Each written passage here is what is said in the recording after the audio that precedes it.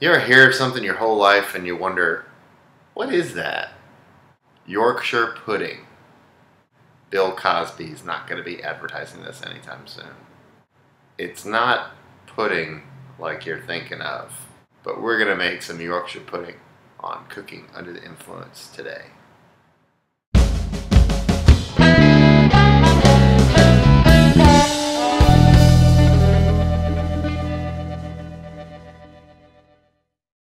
If it sucks, I'll still frickin' eat it.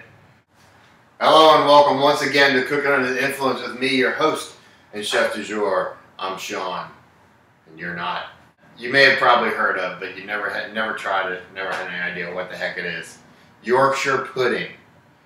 It's not like banana pudding or vanilla pudding or chocolate pudding, not what you're thinking. Crazy ass thing, you'll see.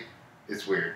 But before we start cooking, as all good chefs know, we need a drink. We're going to be making Sazerac cocktails. Awesome stuff.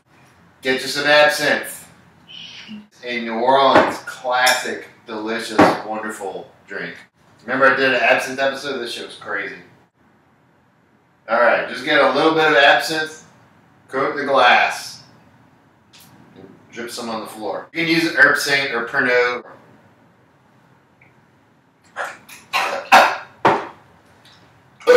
Don't drink absinthe straight. This is some rye whiskey. Rye. You can use bourbon. You can use cognac. Oh my God. The one thing that you need, you have to have for it to be a Sazerac, is Peychaud's bitters. Not Angostura bitters, not some other kind of bitters. Peychaud's bitters. A couple of dashes of that. Get you a lemon that you plucked off your lemon tree. We're just going to get a little bit of lemon zest. Twist. Ooh, that's good. Really good. Here's one of the weird things. How do you make a Yorkshire pudding? First thing we're going to do is make a roast beef. I'd love to make a prime rib. A prime rib roast or a standard rib roast. Great little eye of the round roast. It's like $10. Friggin' awesome.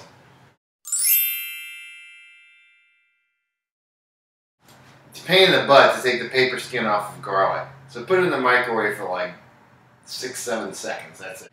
Sean, what are you doing? Why are you making a roast beef when you want to make pudding? Yorkshire pudding, it's not a dessert. It's not what you're thinking of. We'll get to it. But first, trust me.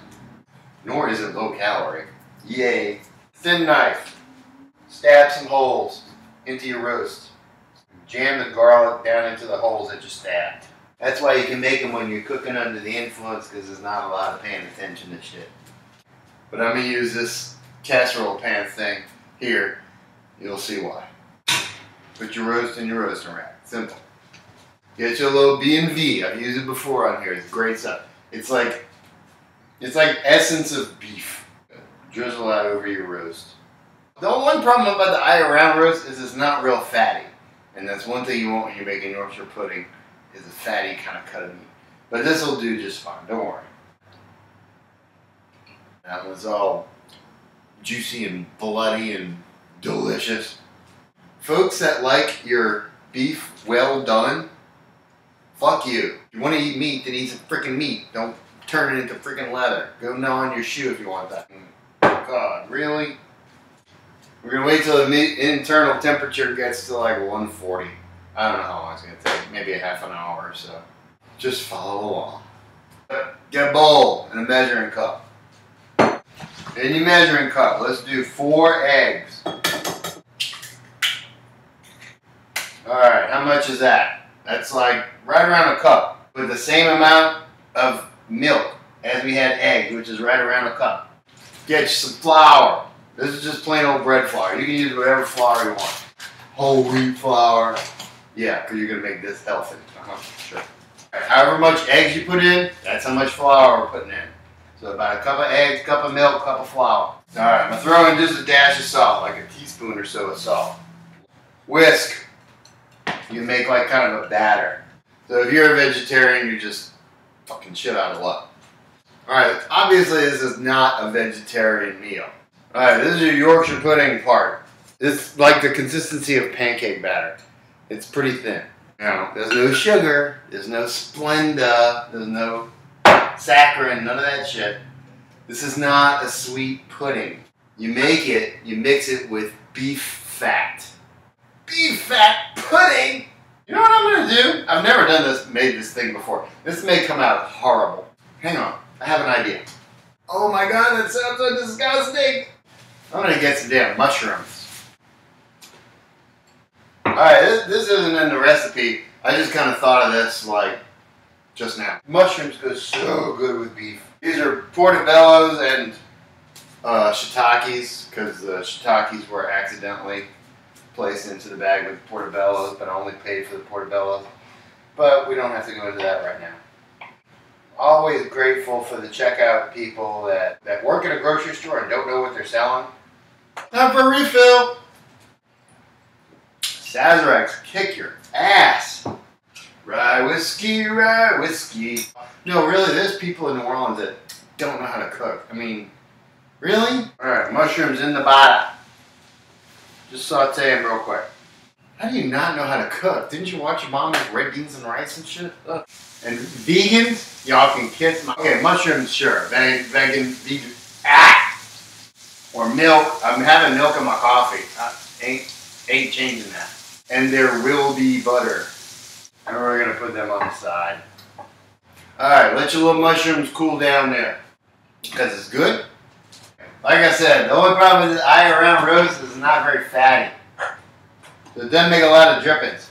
So let's base it with some beef stock. Sure, why not? If it sucks, I'll still frickin' eat it. Let's see what the temperature's like in it. Oh, fuck, my glasses. When am I gonna learn? Instant read. This is slower than my old thermometer.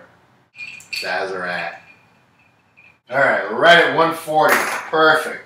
All this shit just to friggin' do damn Yorkshire pudding. Had to cook a whole fucking roast. Take this roast, put that on the side. Alright, you see like a little drippy part here? Oh, it looks good. It smells even better. Well, let's add our mushrooms to our Yorkshire pudding batter. Got this hot pan, hot drippings. Let's add that shit. All up in there. Now, this looks weird. Let's put our beef fat pudding in there. What do you do when you traumatize meat? You let it rest. While it's resting, the Yorkshire pudding can pud. Again, vegans, you're just fucked on this show. Sorry. What does Yorkshire pudding do? Oh, it kind of rises, it gets puffy. We'll call that put eyes. It's sort of like a souffle. Too bad. I don't care. It's been, I don't know, 20 minutes, 15 minutes, something like that. Let's see how this thing's doing. Oh boy, this is weird. Okay. I don't know if you can see this. It's, ow, it's fucking hot. Ow, ow, ow, ow. Okay, it's poofy. It's kind of like a souffle. We'll go with that. Got this kind of souffle, poofy, mushroomy thing going on here. Alright. I'm just making shit up as I go. You know, it's the best way of cooking.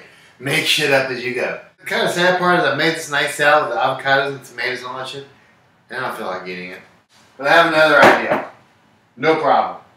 Yorkshire pudding, it poofs up and then it unpoofs. It falls like a souffle. So don't panic over that. It's supposed to do that. I'm going to make me a good old-fashioned New Orleans roast beef. Oh boy. Just a little one. Nothing exciting. Make it dressed. In New Orleans, when something's dressed, it means it's got at least lettuce, tomatoes, and mayonnaise on it. Or mayonnaise. Mayonnaise, as we call it up here. Lick the mayonnaise off your hands, because you just smashed your hand right into the mayonnaise. See what our Yorkshire, let's move all this lettuce off the damn Yorkshire pudding. See what that's like. What does it taste like? Nice.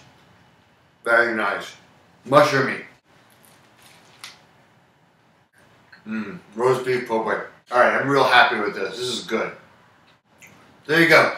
Yorkshire pudding. It's not really pudding. It's freaking beef fat and mushroom souffle. But till next time, thank you for watching. Bon appetit. And adios. I'm a kid in the candy store. I'm a a bull in a china shop.